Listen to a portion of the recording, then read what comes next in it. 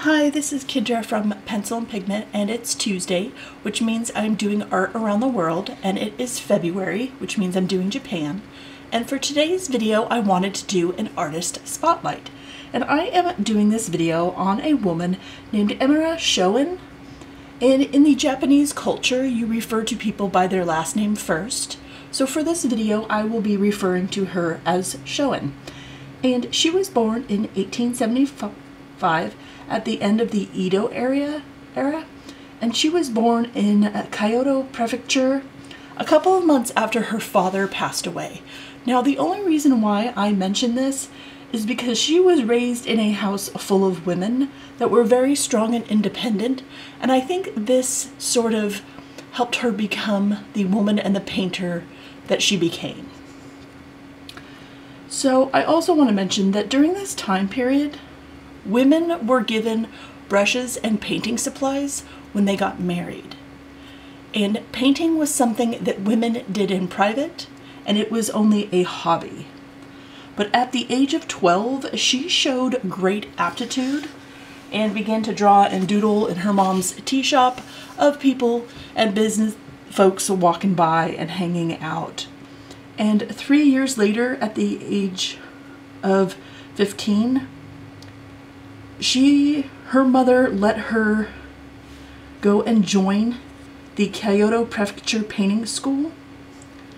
And here she was allowed to pursue figure drawing much earlier than most of the students there. That was something reserved for students that were further along. And here's where she sort of found her style. And she was greatly influenced by the Uemura woodblock prints that I discussed in a previous video. And at the time, very few women were painters and lacked formal education. And that's sort of what women were required to have to become a painter. You needed a formal education. So her mom made sure at a very young age that she received this. And in doing so, she won awards.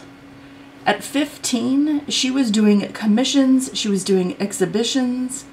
The son of Queen Victoria, the Duke of Connaught, purchased one of her paintings, and this also helped her sort of skyrocket into stardom. She was very famous in her own lifetime, which is very rare for artists, and it's very rare for females, and it's very rare for this time period. And she was selected to be in the World Exposition in Chicago in 1893. And in this, I love her use of negative space in this piece. It's probably one of my favorites. But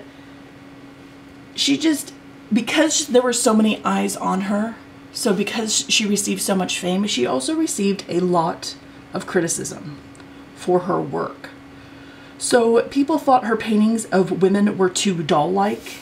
They were not flesh, they were not blood, they didn't look realistic, and they criticized her for that. They didn't think it looked right. But I want to talk about why she's famous and why she is so important. So the sort of Taisho era made advancements, and that's the era she was born in, made advancements in the Japanese workforce, and art became more popular, and I think that that also helped a bit with her success. But she was, in and of itself, boundary breaking, because when she painted things, she painted women, and she painted women that were everyday women. It wasn't the courtesans, it wasn't the famous folks, it was the everyday women in their homes doing everyday things. And she started to paint scenes from No, which it's N-O-H, and this is sort of a classical Japanese dance drama that's been performed since the 14th century. And at the time, all these performances were exclusively done by men.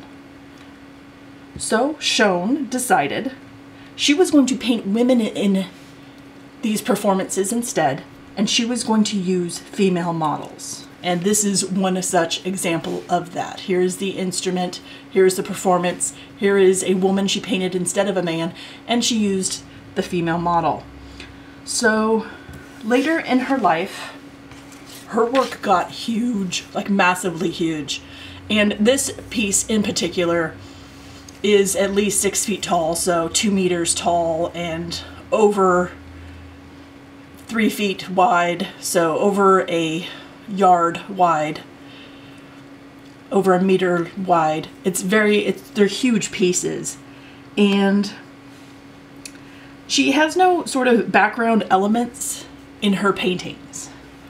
So all your eye does is look at the female. It only goes here. This is what's important to her, and this is what style she did. Now this style of painting females is called bajinga, and she is sort of considered one of the forefront of this painting style that skyrocketed and made it so famous, painting females and making the everyday female look beautiful.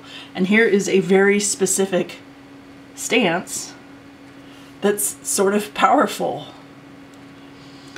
And she became, so let's see. So with the Western production of oil paints, they became very, very popular, but she continued to use mineral pigments. So in all her paintings, these are all mineral pigments. These aren't anything from the West. And I'm not really going to go in too deep or at all about some of the propaganda efforts during the wartime that she and some of her paintings were used for. I just want to sort of discuss the importance of her and her art to Japan, and her art for women, and the art for women in Japan who wanted to become painters, because she absolutely paved the way for them with her contribution to this bajinga art style and painting women. And in 1949, she passed away at the age of 74. And her art has been featured on the postage stamp in 1965 and 1980. And in 2000, she herself was placed on the postage stamp. So I will link a bunch of things. If you want to know more about her life and see more of her art pieces, I will link a bunch of websites in the description box below. She had a very sort of interesting life where she never married, and she had a child out of wedlock, and she did what she wanted. And she did it in a way on her own terms, and that was very unheard of. And I absolutely love this painting. And it's sort of like the quiet strength of these women walking in the snow, fully dressed, with all the different layers that made up their outfits, and these sort of umbrellas or parasols. And that's sort of what she's known for, is the subtle emotion on the faces, the strength, the quiet empowerment of these women in their stances in all the paintings. And I just think that is absolutely phenomenal. And I love her use of negative space. I love that there's no background. She wants you to look at the woman, you look at the woman. That's all there is on the painting.